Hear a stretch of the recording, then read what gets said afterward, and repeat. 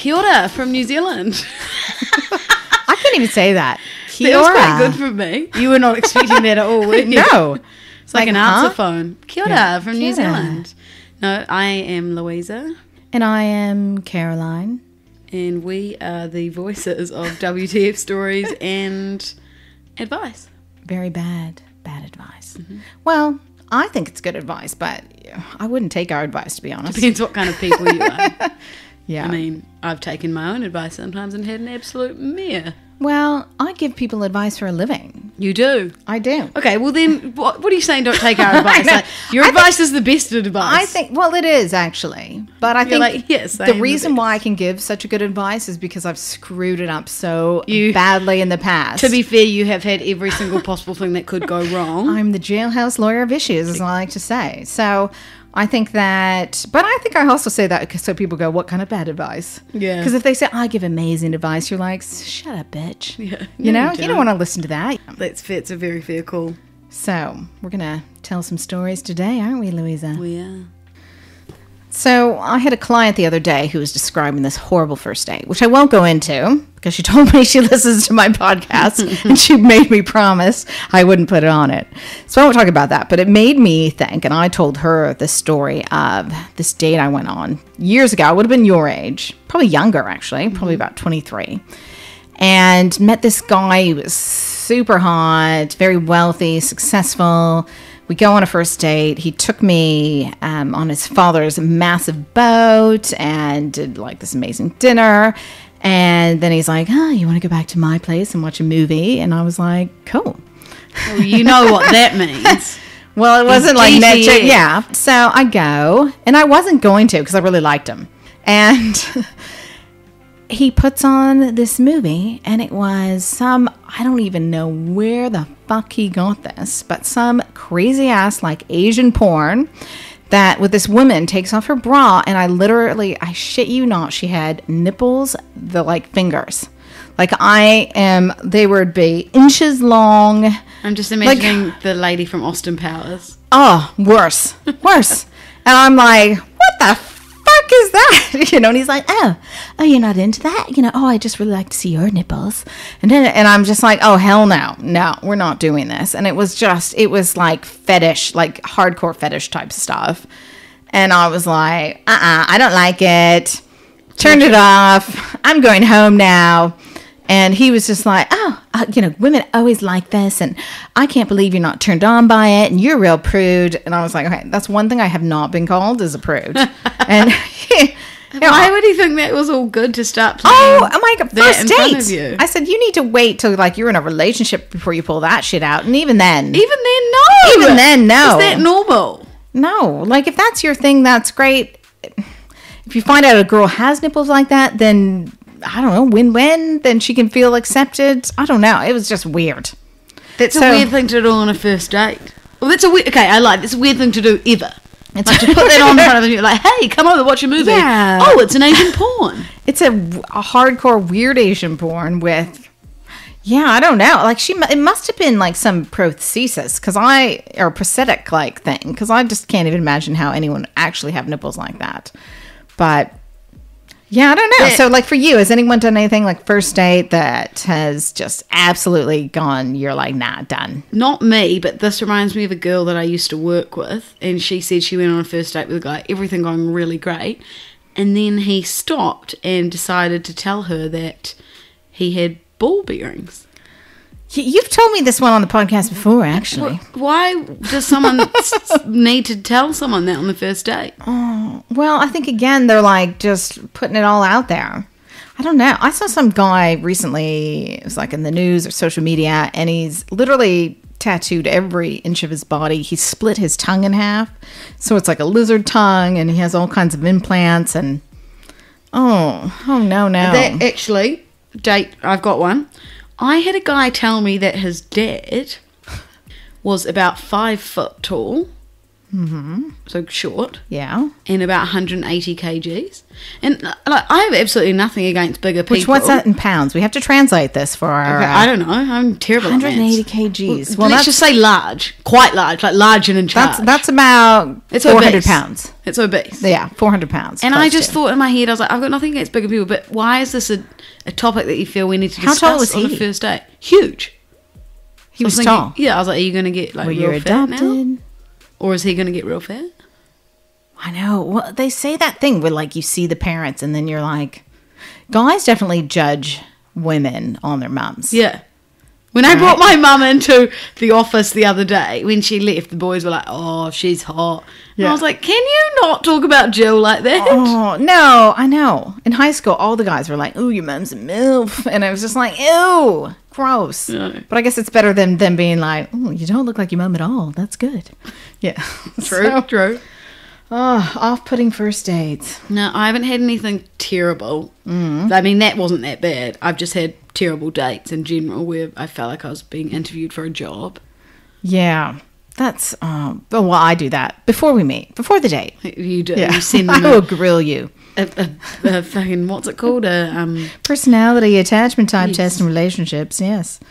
Well, I'm not going to waste my time going out with you unless I know every iota of your psychological status there is. But that's just on paper what you're getting from them. They could be perfect match in real life. Nah, I don't think so.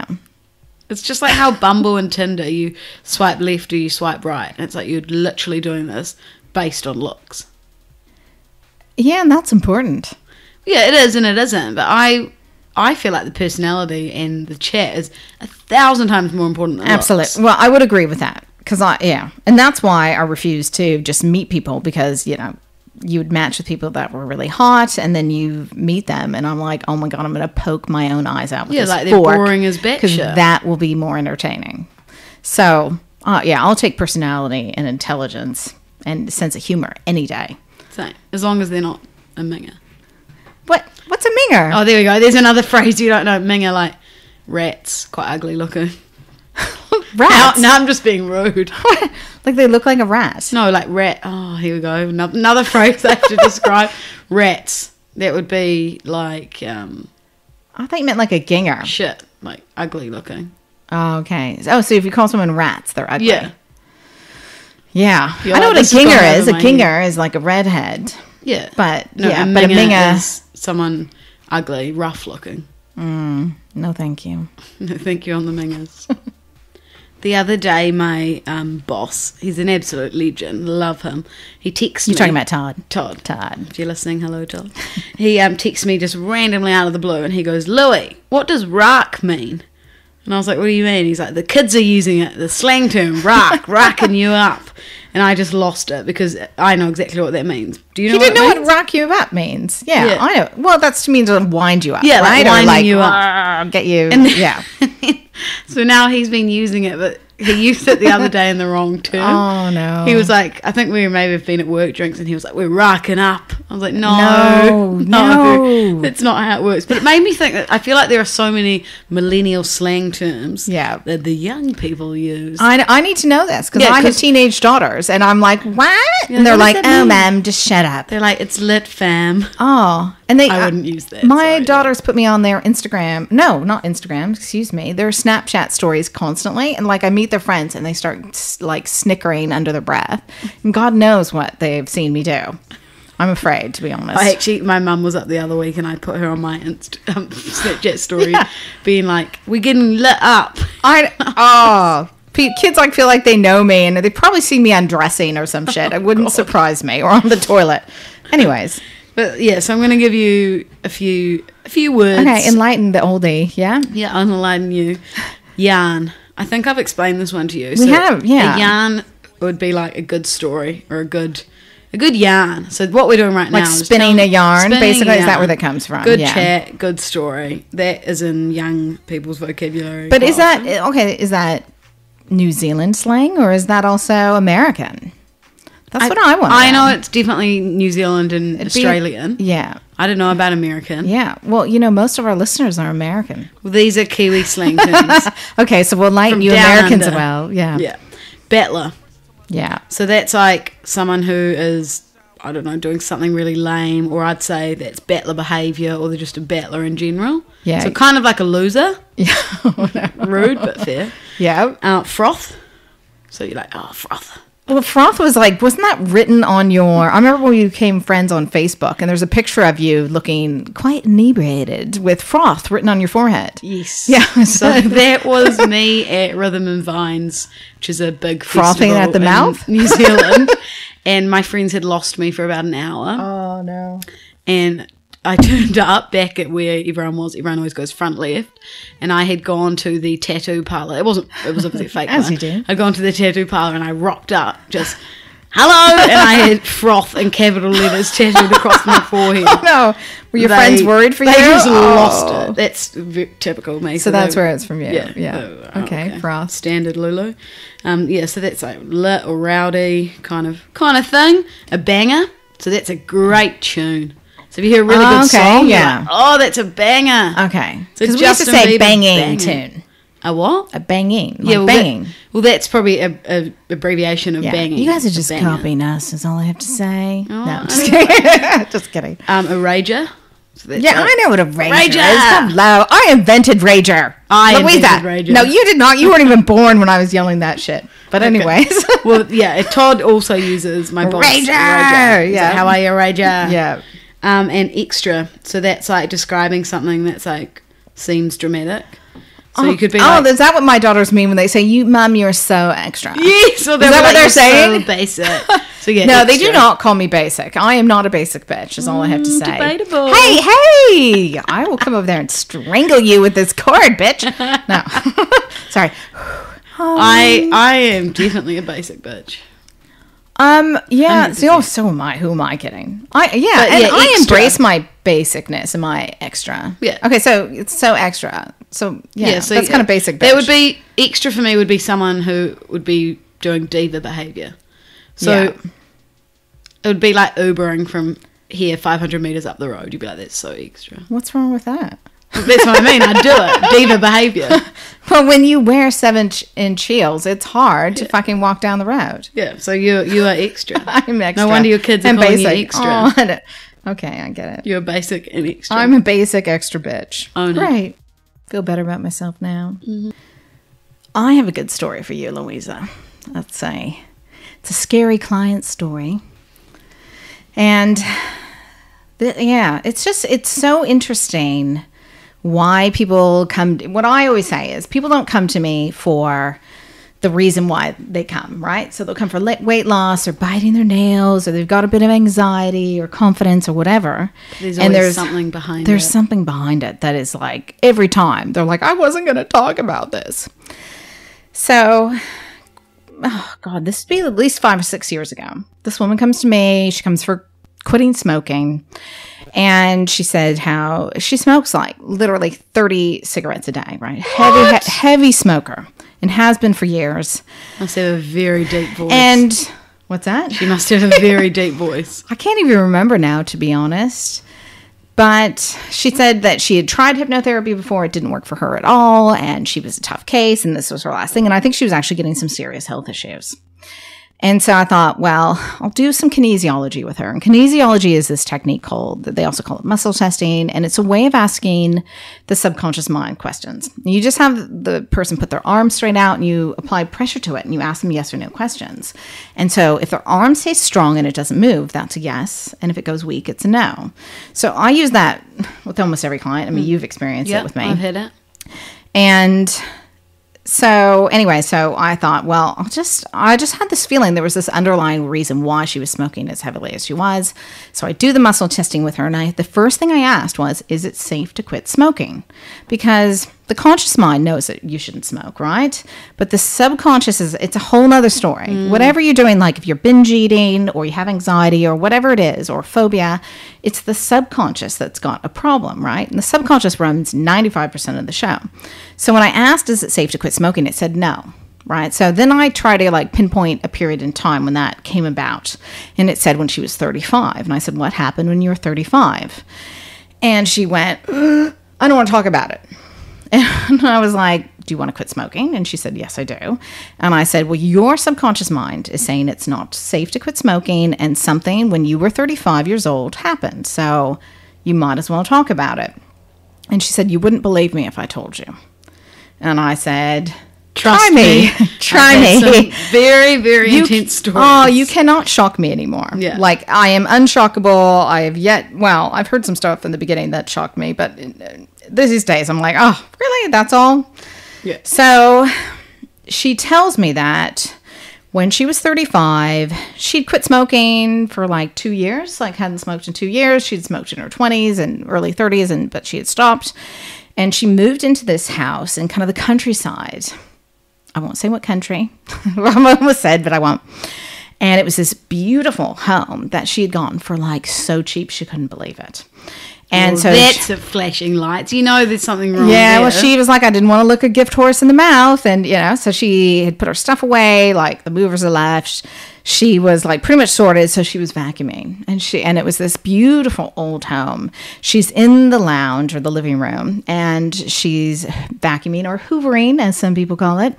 And the vacuum cleaner hits the like hearth of the fireplace. And she woke up 3 days later, covered in blood. Her boss was waking her up going, oh my God, right? And she wakes up. She said that it looked like she had tried to slit her wrists, and around the house, the walls are covered in blood with like these. No, I swear on my mother's life. And having an Italian mother, you do not say that unless you want to die. I know that as well. Yeah, you know that too. I know that. Yeah, that's what we have in common. And yeah, so there's all these like symbols on the walls in her own blood. So this was Saturday when she passed out or like lost time, and she's waking up Monday evening to her boss shaking her. And basically when she didn't show up to work Monday morning, he called her all day, didn't get an answer. So he finally went to her house. And so he takes her to the hospital. They put it as a suicide attempt. They say that she's basically had a mental breakdown, and she's in like the mental ward. And she's just like, I don't remember what happened. She had no history of psychosis or mental health issues at all. And she's just like, I don't know what's happened to me. And they're like putting her on all these crazy medications and saying, trying to get her to remember. She doesn't remember a thing. Right. And she's terrified because she's like, what the hell? Like, I mean, imagine that happening to you. You'd just be like, what the fuck? Yeah. So anyways, a few days later, her landlord shows up and says, I need to tell you something. My first wife killed herself in that home. When she had our first child, she had psychosis or postnatal depression, but psychosis. So she went into like a psychotic state. She killed our baby, and she wrote on the walls in blood the same symbols that you did. And she hung herself above the fireplace. And he had never rented out that house since. I don't even have words. What the fuck? Yeah. So I'm like, well, you can't surprise me. But what was interesting for me is like, I don't like watching horror films. Then I just don't understand what this should be made into a film. I don't understand what. So she hit the fireplace, and then obviously this lady's come out of her ghost attached to her. I don't know what happened. Like for me, when I work with a client and they tell me stuff like that, I just suspend judgment. I just work with what I've got, right? And there's no chance that she's full of shit. Yeah, I was going to say it's her. Like, how do you know? Well, she could be, but you know what? I have a very good bullshit detector, right? And I believe I really know when someone is telling me. So, yeah, I'll get clients out there, and I'm like, nah, you're full of it. I don't believe you. I believed her. I absolutely believed her. And the thing is that she didn't present with that. The only reason why I dug that up was the muscle testing, right? And she really did not want to tell me. And I was like, we are here, let's do it. And I mean, for me, ever since I was born, people have told me their secrets. I don't know what it is about me. And that's why I do what I do. Because it's like, no matter what I did for a living, people always came up to me and told me their like deepest, darkest secrets. Yeah. So, yeah, and it was... So the second she got before she even got out of hospital, she started smoking. So for her, it was this protection and keeping her safe. And and I ended up watching that movie. God, what was the name of that movie? I can't even remember. I've never watched a scary film. It's like there's something from like The Shining or like... Yeah, it wasn't that. There was a movie that then was like so much like it. It freaked me out. It came out like right after. It's something with a C. Oh, it's going to drive me The Conjuring. nuts. Yes. That's what it made me think of. You know what I mean? Of that woman You're who... like The Ring or something. Or maybe not The Ring, because that's a creepy little thing crawling along the ground. But. Yeah. So we did a session of that it's safe for her to quit smoking. I totally believed her. Like, I really did. And yeah, I got an email from her, I don't know, like 6 months, a year later. It was, down the time, totally, had never smoked again. Thank you so much. It was all good. But I think it's like we have these... How do you even get past something like that? Waking up covered in your own blood with symbols all over the wall. Like, what the actual... Well, I think that if she hadn't had that landlord come and tell her that, I think she would have it would thought have she was mental. Because wouldn't you? I would have been like, oh my God, I've just had a mental breakdown. You've gone to a downward spiral. But when someone tells you something like that, you're kind of like, okay, there may be another explanation. But then also, I'd never sleep again. If something like that happened to me, that's it. I'd have insomnia for the rest of my life. Yeah. It's crazy. I had so many questions. I can't even, like, what? How did it, what? I just...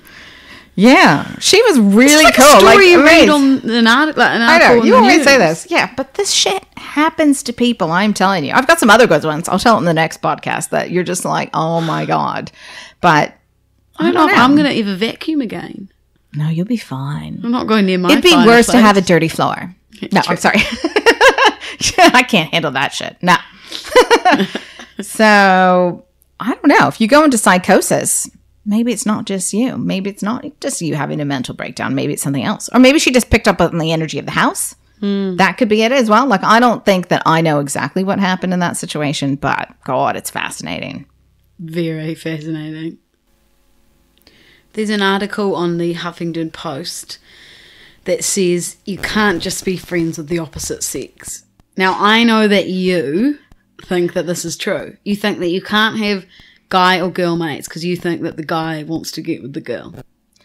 I mean, in saying that, I've had a lot of guy mates, but I think they've all wanted to sleep with me. See, I don't believe that. Like, I have so many close guy friends who, like, I wouldn't even look at sexually, and they want to fuck you. No, trust me. No, yes, they do. No, yes, they way. do. They want you to sit on their face. No. Yeah. You did not just... Sorry. I feel like I have to be your mother sometimes. Like, you are not saying that. Yeah. You should meet my mother. You'll have to meet my mother and you'll see where I get it from. Yeah. I honestly, I don't believe it though. Like, I understand that people will probably assume that something's going on. Like, I have a really close guy mate who, like, I'd go on holiday with his family and, like, him, and like, it would just be me and his family. Yeah. And I'm sure that people would assume something's going on, but, like, literally him and I both know that we're 100% just mates. I mean, I've had guy mates. Never mind. I wasn't. No, I won't finish that. No, because but then there is that. I know how it can happen because I've had friends who have been friends with people for years, and then one day it just changes, and they're just suddenly romantic, and they're best friends, but also going out. Yeah. But see, I cannot imagine that with any of my guy mates. I mean, I have. Yeah, I'm trying to think if there's any guy mates where I feel that. No, I've got no. I'm just trying to think. I think now it's a bit different. I'm not so hormonally driven, shall we say? And there's definitely, but they're more clients, right? Who I see all the time. And yeah, for me, I would just not. It's never. Well, if you're ever my client, it's a no-go, right? That's just a professional thing. But I think when you're younger, I don't think it's so much. I think women are okay with being friends, but then I get a lot of women who are totally in love with their male friends, and the men are like, I think it's like, it's fine if you're not sexually attracted to them, but I think I would say, okay, let's say this, 50 to 60% of the time, one of the people in that friendship, if it's an opposite sex thing, is holding a torch for the other one. I think so. You don't think so? No, I really don't. I honestly think that you can just be friends and that there be nothing there. I think it's possible. I didn't say it wasn't possible. But likely, not so much. Unless you're really unattractive. Unless you're a minger. If you've got lots of male friends and it's all good, there's a chance you need to get to the gym. Yeah. That's terrible. No. I feel like I'm being really mean. Okay, I'm being mean too. I take that back. So, but yeah, I think it's like, I don't know. I think the thing is that when I've had this in the past where nothing's been there in the beginning, you come closer and closer, and then you're kind of like, oh, maybe we should hook up because you're a guy and I'm a girl, and that's what we do when we have that connection. But then I've done that, and it's like, nah, and never mind. And it ruins it. Ruins your friendship. And you're not into it, or they're into it and you're not, and then that ruins it as well. So I would never hook up with one of my guy mates. No. I'm never going to judge on, whatever friendships or connections you want to have with people, that's fine. But I think a lot of times it gets screwed up. But, hey, what the hell do I know? I've only gone to school for I don't even know how many fucking years studying psychology and relationships, so I guess I know nothing, right? No. Just kidding. I'm sure there's nothing there. Kakitiano. What does that mean? I just keep all I know is fuck a papa. What does that mean? I don't actually know what kakitiano means. I just know that it's a Māori goodbye. Yeah. So I'm just trying to be cultural because we're in New Zealand.